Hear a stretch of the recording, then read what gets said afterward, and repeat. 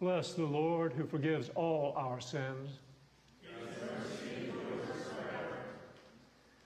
Almighty God, to you all hearts are open, all desires known, and from you no secrets are hid. Cleanse the thoughts of our hearts by the inspiration of your Holy Spirit, that we may perfectly love you and worthily magnify your holy name through Christ our Lord. Amen.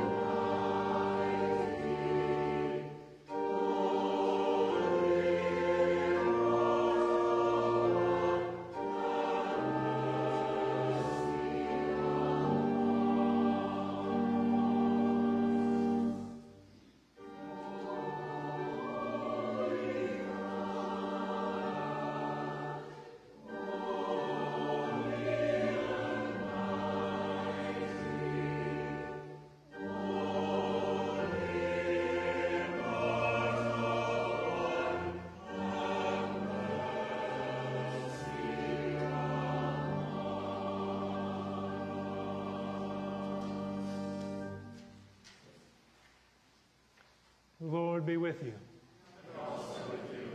Let us pray. Almighty God, you know that we have no power in ourselves to help ourselves. Keep us both outwardly in our bodies and inwardly in our souls, that we may be defended from all adversities which may happen to the body, and from all evil thoughts which may assault and hurt the soul, through Jesus Christ our Lord, who lives and reigns with you in the Holy Spirit, one God, forever and ever. Amen. Please be seated for the lessons.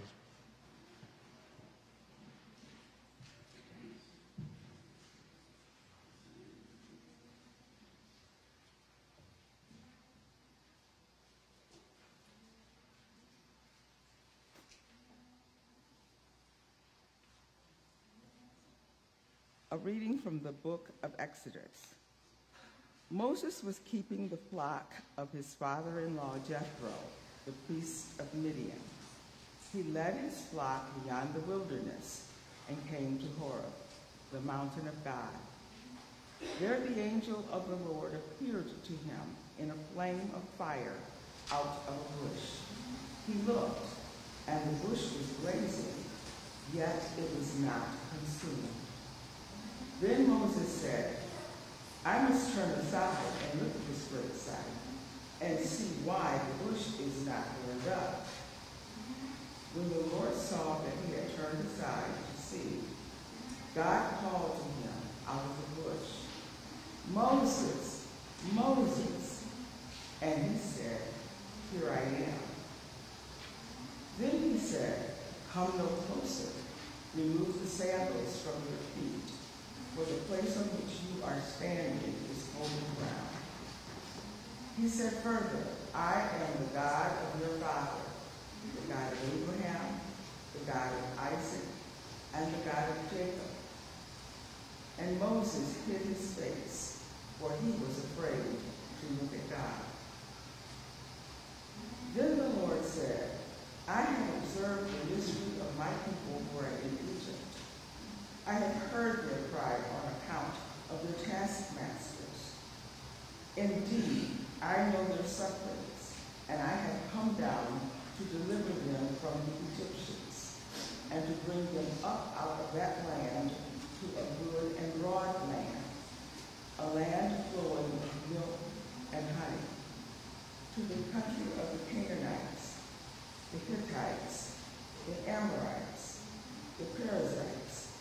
the Hivites, and the Jebusites. The cry of the Israelites has now come to you. I have also seen how the Egyptians oppressed them. So come, I will send you to Pharaoh to bring my people, the Israelites, out of Egypt. But Moses said to God, who am I that I should go to Pharaoh and bring the Israelites out of Egypt? He said, I will be with you, and this shall be the sign for you, that it is I who sent you. When you have brought the people out of Egypt, you shall worship God on this mountain.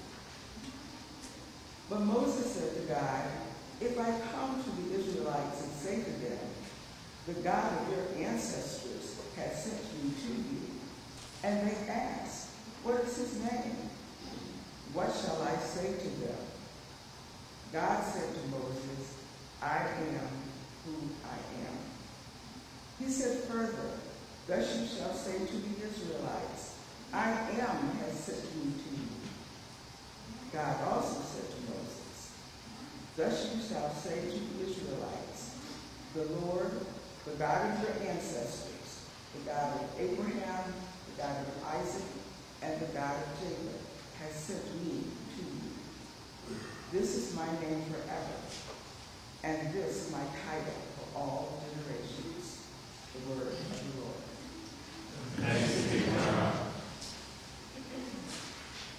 Let us read Psalm 63, found on page 5 in the bulletin, responsibly by verse. No.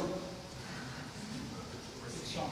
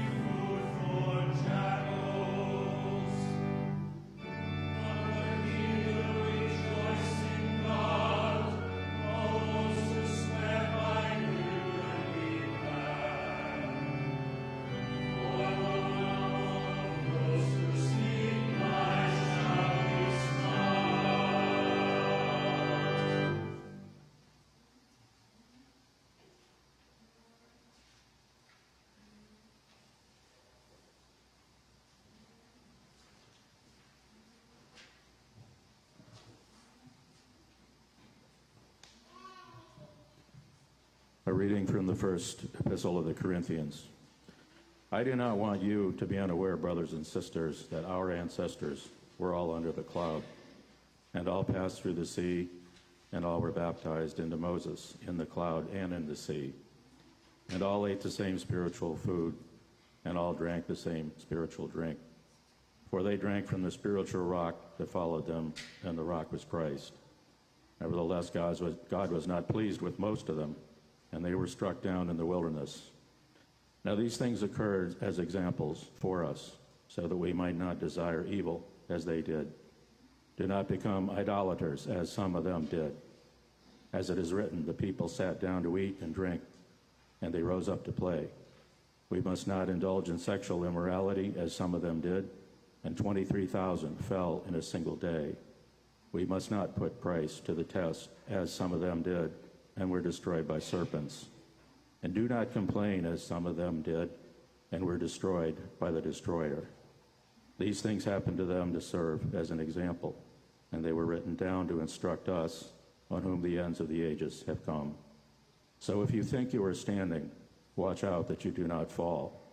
No testing has overtaken you that is not common to everyone. God is faithful, and he will not let you be tested beyond your strength. But with the testing, he will also provide the way out, so that you may be able to endure it. The word of the Lord.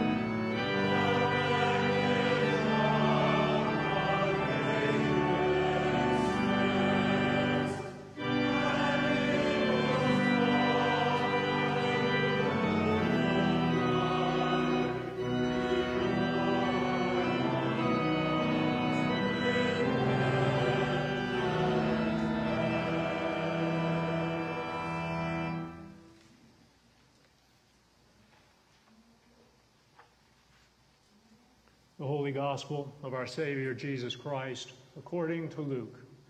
Glory to you, Lord Christ.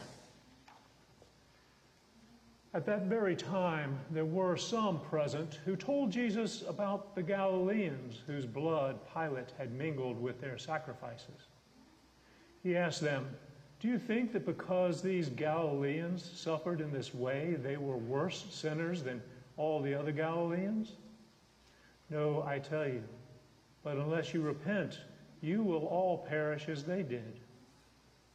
Or those 18 who were killed when the Tower of Siloam fell on them, do you think that they were worse offenders than all the others living in Jerusalem?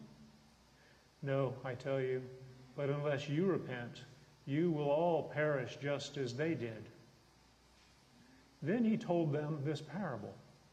A man had a fig tree planted in his vineyard, and he came looking for fruit on it and found none. So he said to the gardener, "See here, for 3 years I have been looking for fruit on this fig tree, and still I find none. Cut it down. Why should it be wasting the soil?" He replied, "Sir, let it alone for 1 more year until I dig around it and put manure on it. If it bears fruit next year, well and good. But if not, you can cut it down." The Gospel of the Lord. Praise to you, Lord Christ.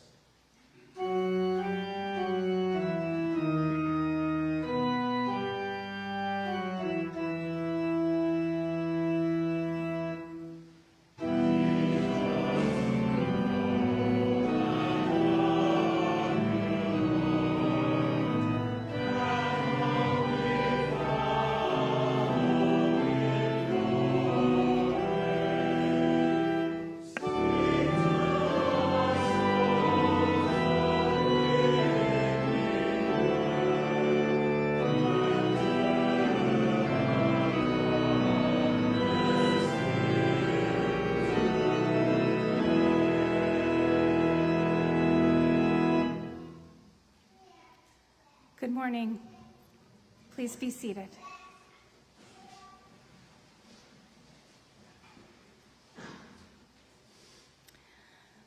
Since I see some new faces, I'll introduce myself, and for those who might be watching on Facebook, I'm Barb Resco.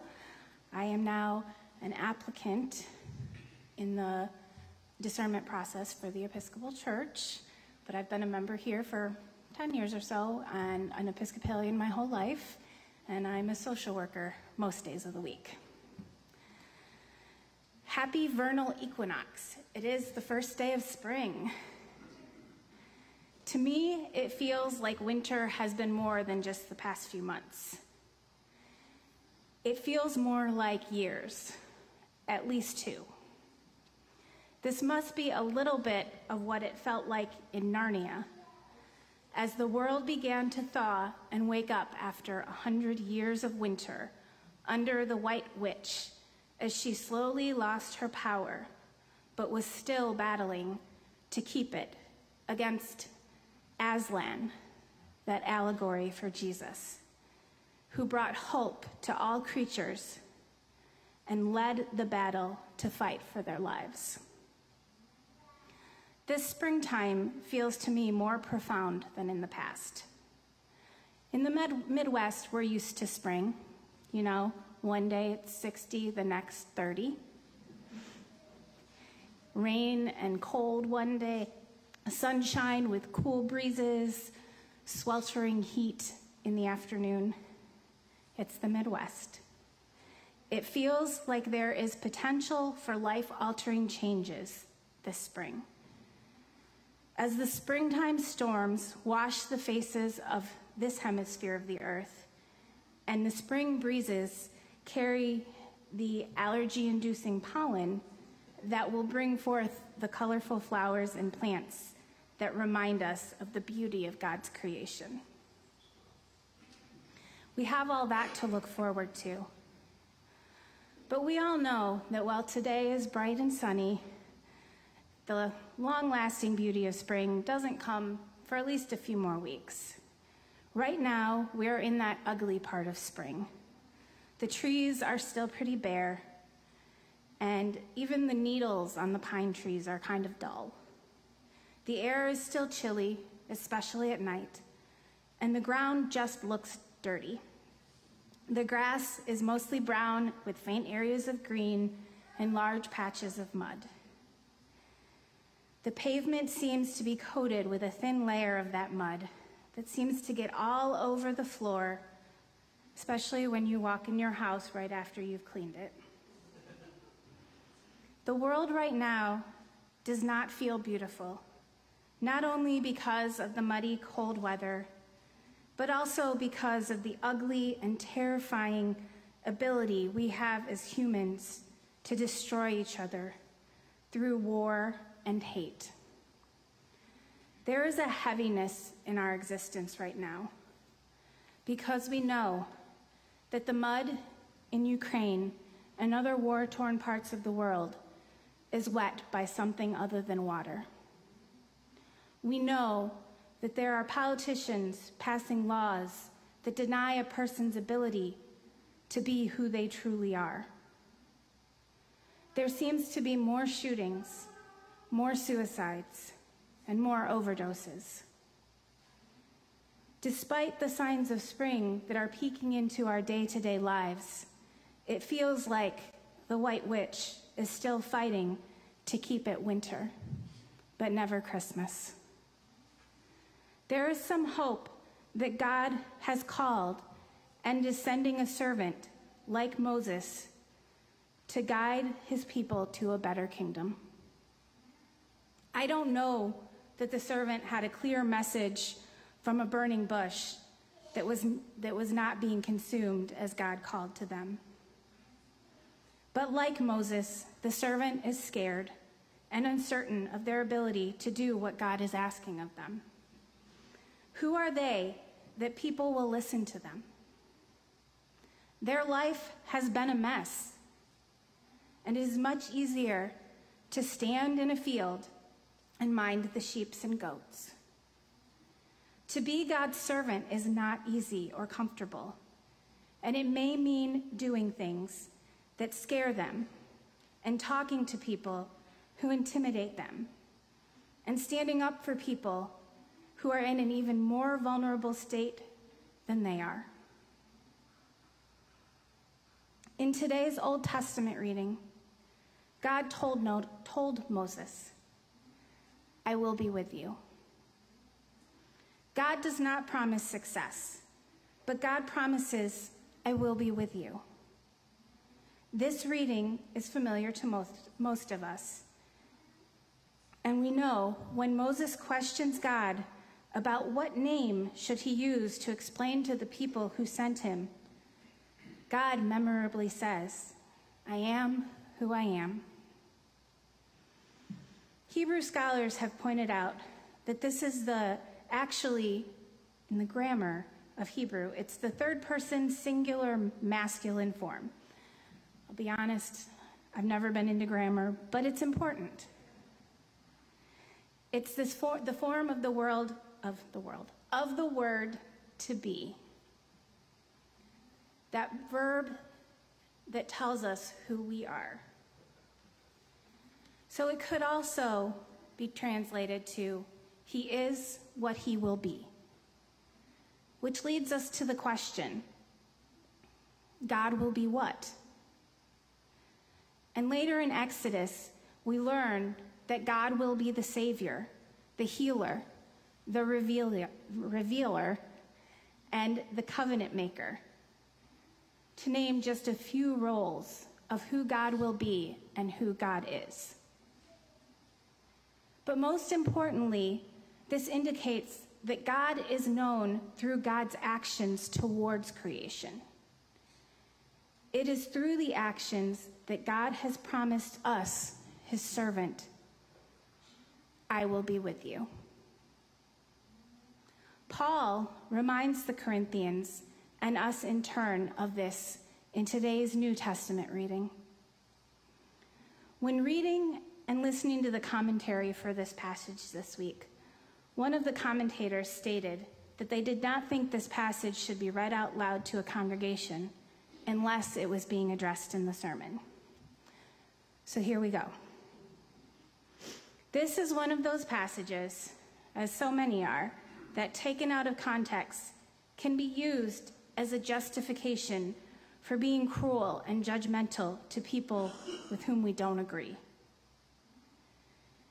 It's an opportunity that people will take to cause people to feel excluded from the love of Jesus.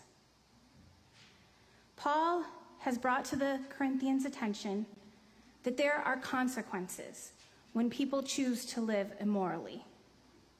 For example, he gives the consequences that were immediate. People were killed, people were punished.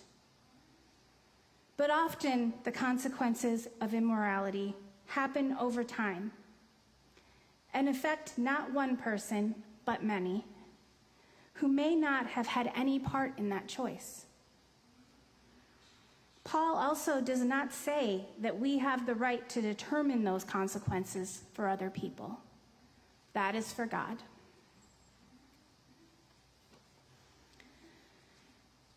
The part of today's passage, though, that may be most difficult to swallow for some is the last few lines that is the source of that common phrase of faux comfort. God doesn't give us more than we can handle. I call this faux comfort because what does it mean when one cannot handle what they have been given? Does it mean we are weak or we have somehow fallen out of favor with God? I don't believe that God will give us more than we can handle, but I do believe that other humans might.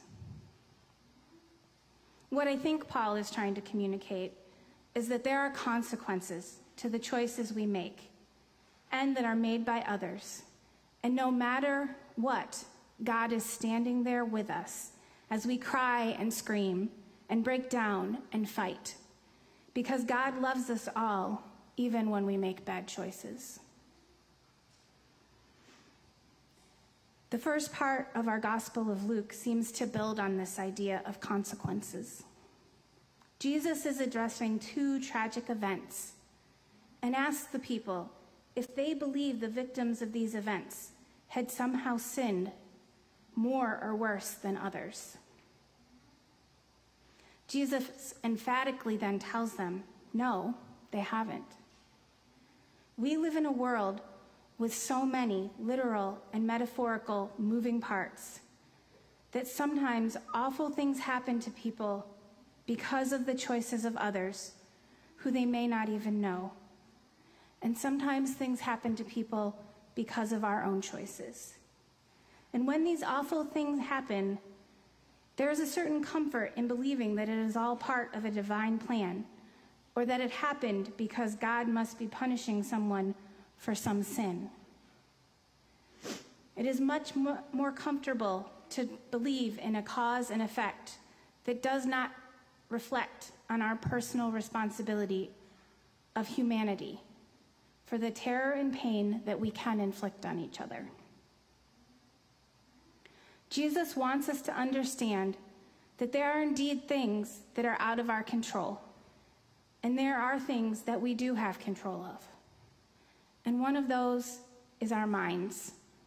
We can change our minds away from the injustice and war to justice and creation. How do we do that? Jesus then gives us a parable. He tells us about a fig tree that was planted by a man who we assume wanted to enjoy some figs. The fig tree just sat there for 3 years and did not give him any fruit, not one fig. The tree was taking up good soil and drinking up water and nutrients, but not producing anything for the world. The man was done with this tree, but the gardener wanted to try one more thing. The gardener thought, maybe if I give this tree a little TLC, good fruit will begin to grow from it. And if it doesn't, then we know what the consequences are. We know that they must happen. Well, we could go into a very deep analysis of this parable, asking if we are supposed to be the tree or the gardener or the manure, or which role is Jesus taking. But I'm worried that would make this sermon unnecessarily long. So I'm going to share what I think Jesus is trying to get across. Mind you, I could be wrong. When are you living your life? Let me try again. When you are living your life and navigating through this world, are you bearing good fruit? The answer to this question is somewhat subjective, because one might argue, what is good fruit? I'm a fan of strawberries and bananas and melons myself. But we know that that is not the fruit that Jesus is talking about. Jesus is talking about the fruits of the Spirit: love, joy, peace, patience, goodness, kindness, truthfulness, gentleness, and self-control, to name a few. You could also include justice, empathy, equity, generosity, understanding, and hope, to name more. So as you go out into the chilly sunshine of this muddy spring day, I ask you to think about, what fruit will you bear? And as you are deciding this and hearing that call to be God's servant, remember that God will be right there with you.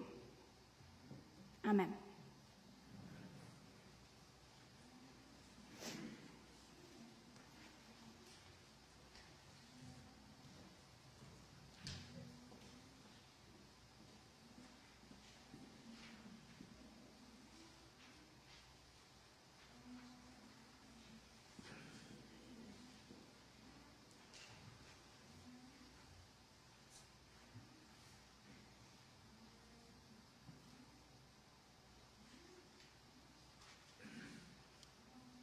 Standing as you are able, let us reaffirm our faith in the words of the Nicene Creed. We believe in one God, the Father, the Almighty, maker of heaven and earth, of all that is seen and unseen.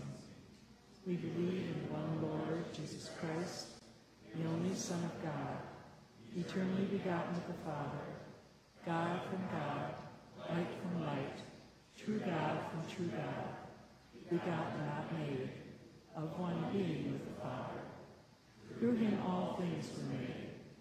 For us and for our salvation, he came down from heaven.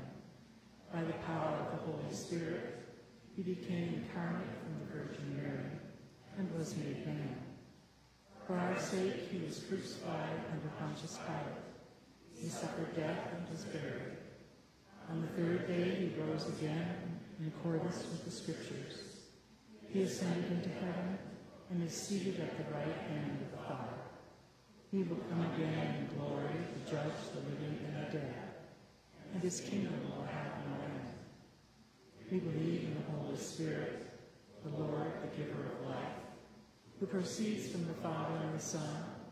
With the Father and the Son, he is worshipped and glorified. He has spoken through the prophets. We believe in one holy, Catholic, and Apostolic Church. We acknowledge one baptism for the forgiveness of sins.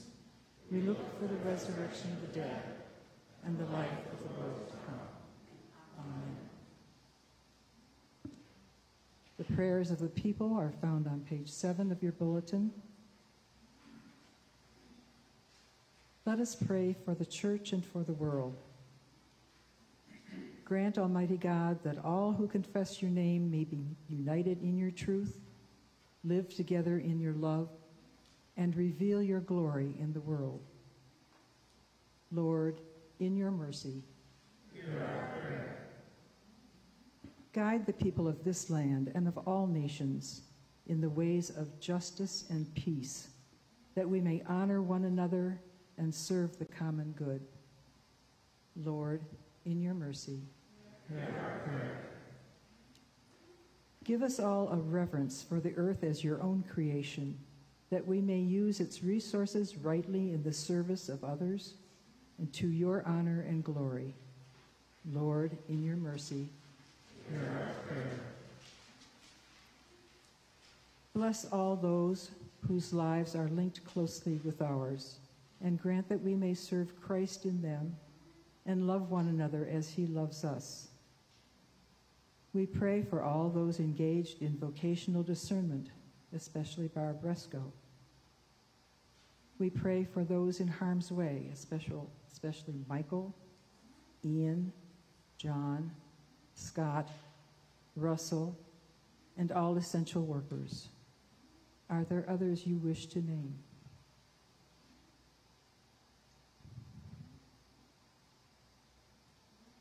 Lord, in your mercy, hear our prayer.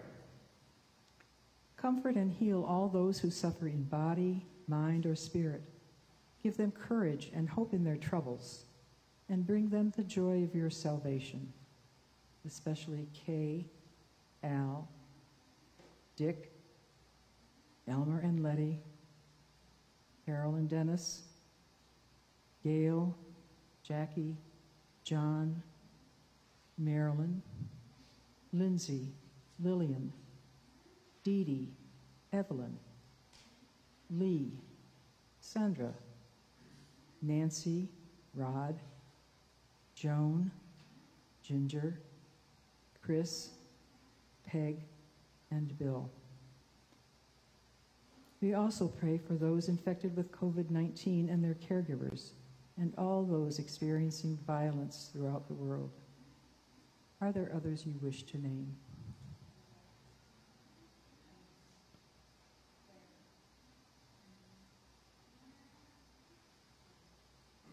We commend to your mercy all who have died, that your will for them may be fulfilled. And we pray that we may share with all your saints in your eternal kingdom. Are there others you wish to remember?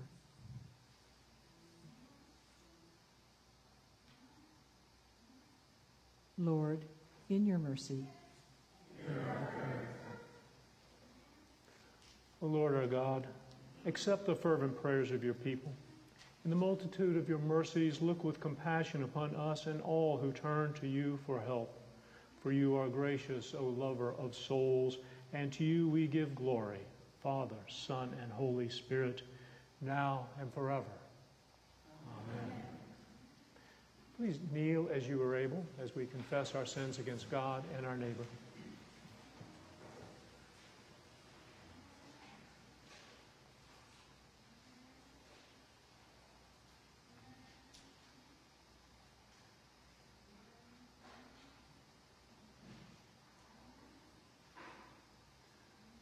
God of all mercy, we confess that we have sinned against you, opposing your will in our lives. We have denied your goodness in each other, in ourselves, and in the world you have created. We repent of the evil that enslaves us, the evil we have done, and the evil done on our behalf. Forgive, restore, and strengthen us through our Savior, Jesus Christ, that we may abide in your love and serve only your will. Amen. Almighty God, have mercy on you, forgive you your sins through the grace of Jesus Christ, strengthen you in all goodness, and by the power of the Holy Spirit bring you to eternal life. Amen. Please stand.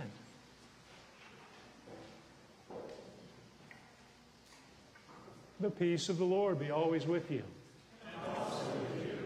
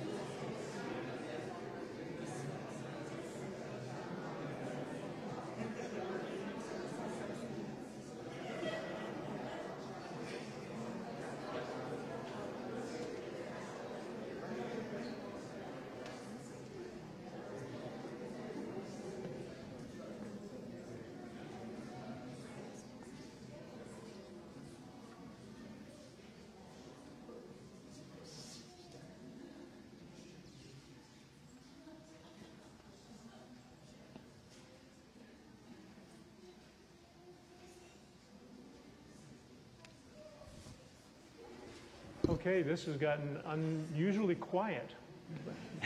Usually having to break things up, so. Well, good morning and happy first day of spring. And thank you for being here to join us for this day of worship. And I think we have some announcements to share. Is there? Good morning. I just wanted to invite you all out to Wednesday at 7 p.m. There is going to be a dinner church. In addition to that, there's also going to be a recital here in the nave of the students that have been taking lessons at the church. That involves Lena Miller's students, my own students, and Grace Whipfley's. This is a part of the Sing-turnship program that we started. So if you have already eaten dinner, come on over here and listen to these young singers perform. Sorry, this might take a minute. So next Sunday, March 27th, after the service, we are having a potluck and a fundraiser. And the fundraiser is to benefit the Lucas County Human Trafficking Coalition Emergency Fund. Wow, what a long name. We have amazing auction items with 18 auction items. Mary Ann Brown did a needlepoint eyeglass case. Barbara Bailey made a homemade purse. Steve Whipley is doing greeting cards. Grace Whipley is doing a video of her music.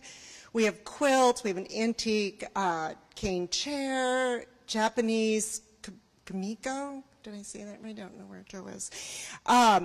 Danny and Scott are doing a 3-course dinner at their home. Carol's done a framed photograph of the nave. Julia Birchester has done a quilt and a cross stitch. John Ehrman has done blown glass. Ebony Waru is doing a rag doll. Ann Morris, a baby blanket. Nancy Lehman, 3 months of cooking. Joe Meyer, a painting. Ann Heckler, bless her, with a broken ankle, is still offering to do a yoga class. Sarah donated an Ohio State pillow, and we're going to have Spinks orchestra tickets, correct? So there's a lot. So it's a potluck. It's going to be a lot of fun. Please go home and call your neighbors, call people you haven't seen in a while, invite them to come. If you're a cook, please bring a dish. Donna shared with me that I didn't know that if you like or share something on Facebook, if you use a 4-word sentence, at least a 4-word sentence, something like, "This looks like fun," it'll get picked up more. So when you like or share it, which of course you're all going to do, make sure you do that. And then in the back, the office printed these postcards. So it has the information on it. Take one, bring it to a friend, stick it on your refrigerator, and we look forward to seeing you next weekend. Sorry, it was so long. You buried the lead about the potluck. I mean, that's all I need to know is a potluck. Thank you, Linda. A couple of other items to make you aware of. So Palm Sunday is just 3 Sundays away, and if you may or may not recall, since we only do it once a year, at Palm Sunday we also hear the Passion Gospel. And it's often, it occurs a lot of places, and I'm sure we've done it here in the past as well, where there are different voices invited to read the parts of the Passion. And if you feel the itch or the urge to share your voice, to add it to that chorus, please contact the office and let them know that you would like to be a reader. Again, that's going to be on Palm Sunday. And this afternoon or evening at 5 o'clock, we have a 5 p.m. Eucharist service here also on Sundays. But on the 3rd Sunday of the month, it is actually a healing service as well. So they're providing the anointing and laying on of hands for those who are seeking healing. And so I commend that to you. If you are in need of healing or know someone who is and would like to offer prayers for them, please join us at 5 o'clock this evening right here in this space. And, birthday blessings and anniversary blessings. It's the 3rd Sunday. Do we have any birthday celebrants or anniversary celebrants who would like prayer and a blessing? Well, I am going to invite you, if you're comfortable, to come forward. If you're not, you can stand where you are. So everybody waits for the first person to stand up. It's like, thank you for that, Dave. I'm guessing birthdays. Okay, wonderful. Well then, let us pray. Loving and gracious God, we bless you, we praise you, and we give you thanks for all the blessings of this life. But especially here today for the gift of years, for that growth in grace and wisdom and love that you bestow upon us through your Holy Spirit to sustain us through our years. And I give particular thanks for the presence of Dave, Terry, and Dee as bearers of that light and love in the world. And Lord, I ask your blessing upon them in the name of the Father, the Son, and the Holy Spirit. May it be with them this day and all the days of their lives. Amen. Thank you for sharing. One other piece of information to share with you, because we do have guests with us today, is to make you aware that at St. Michael's, all are welcome to come to this altar for communion. If you do not choose to partake in communion, but would like to receive a blessing, please come forward. And when you come before me, just simply cross your arms over your chest, and that will indicate to me that you would like to receive a blessing. It'll be my privilege to offer that for you. But otherwise, all are welcome, and I hope you will take advantage of that invitation. Now, walk in love as Christ loves us and gave himself for us, an offering and sacrifice to God.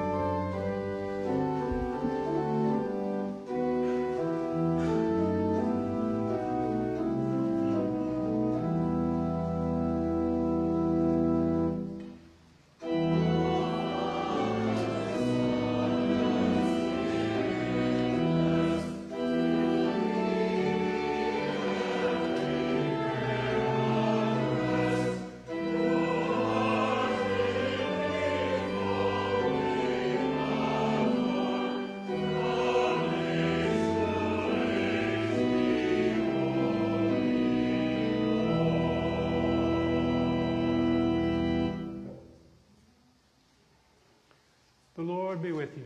And also with you. Lift up your hearts. We lift them to the Lord. Let us give thanks to the Lord our God. It is right to give God thanks and praise. It is right and a good and joyful thing, always and everywhere, to give thanks to you, Father Almighty, Creator of heaven and earth, through Jesus Christ our Lord, who was tempted in every way as we are, yet did not sin. By his grace, we are able to triumph over every evil and to live no longer for ourselves alone, but for him who died for us and rose again. Therefore, we praise you, joining our voices with angels and archangels and with all the company of heaven, who forever sing this hymn to proclaim the glory of your name.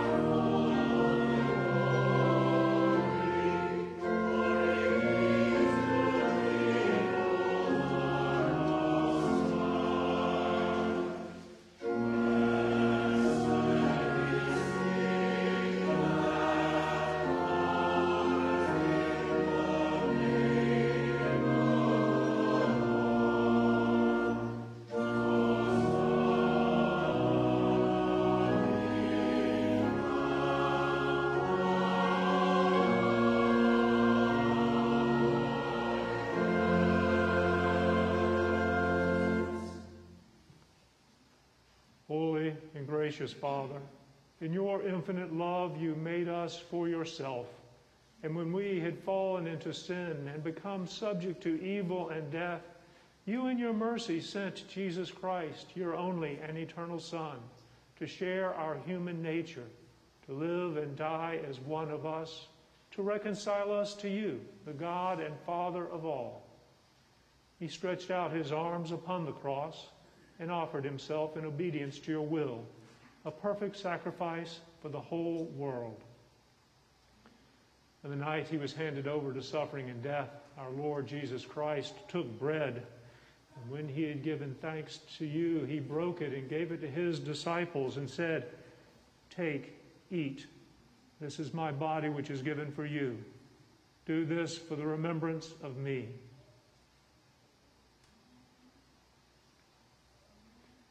After supper, he took the cup of wine, and when he had given thanks, he gave it to them and said, "Drink this, all of you. This is my blood of the new covenant, which is shed for you and for many for the forgiveness of sins. Whenever you drink it, do this for the remembrance of me."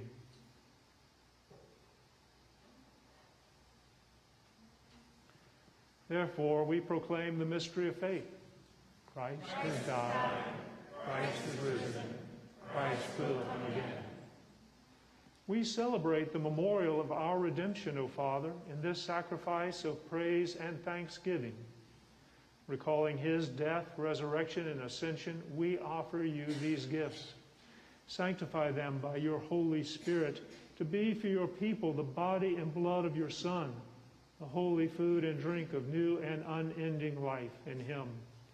Sanctify us also, that we may faithfully receive this holy sacrament and serve you in unity, constancy, and peace.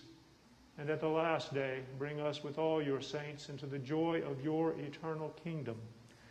All this we ask through your Son, Jesus Christ. By him and with him and in him, in the unity of the Holy Spirit, all honor and glory is yours, Almighty Father, now and forever. Amen.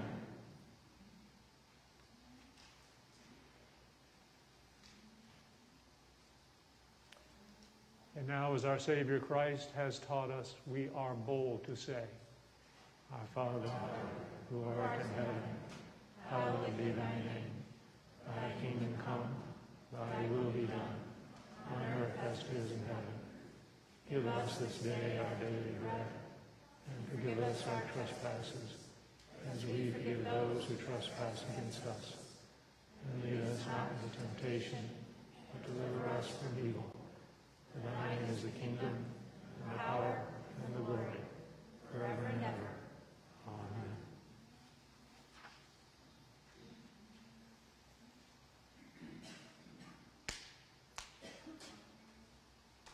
Christ, our Passover, is sacrificed for us. Therefore, let us keep the feast.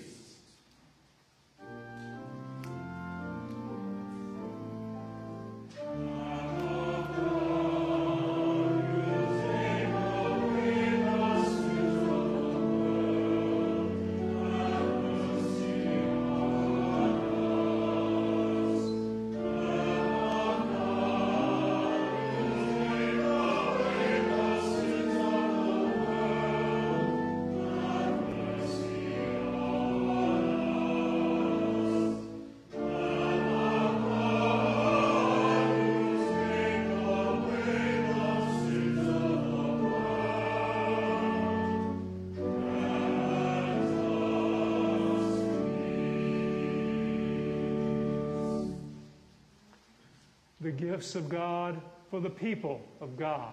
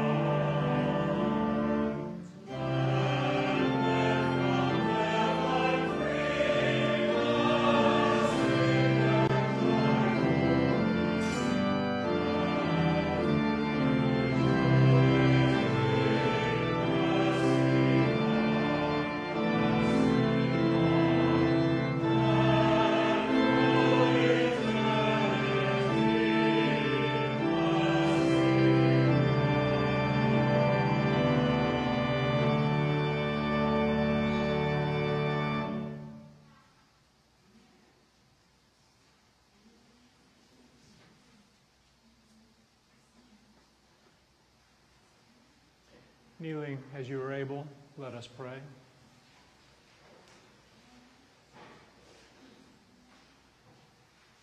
Eternal God, Heavenly Father, you have graciously accepted us as living members of your Son, our Savior, Jesus Christ, and you have fed us with spiritual food in the sacrament of his body and blood.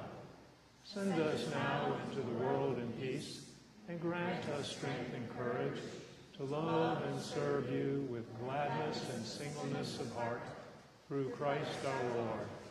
Amen.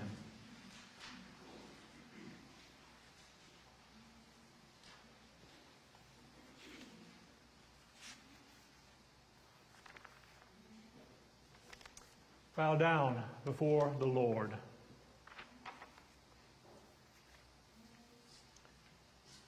Look mercifully upon this, your family, Almighty God, that by